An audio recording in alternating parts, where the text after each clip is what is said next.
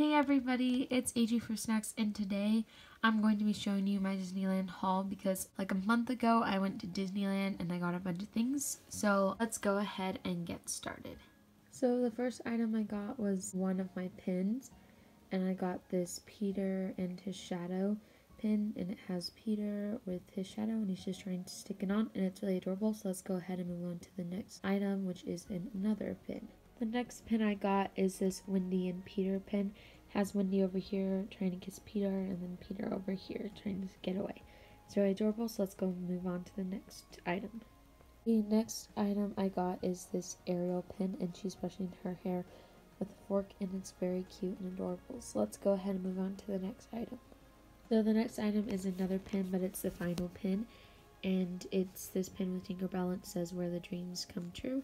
And it's very glittery and I love it. So let's go ahead and move on to the next item. The next item I got is this hat that says "I'm so fly in Neverland," and it has a picture of Peter Pan on it, and I think it's really adorable. So let's go ahead and move on to the next and final item.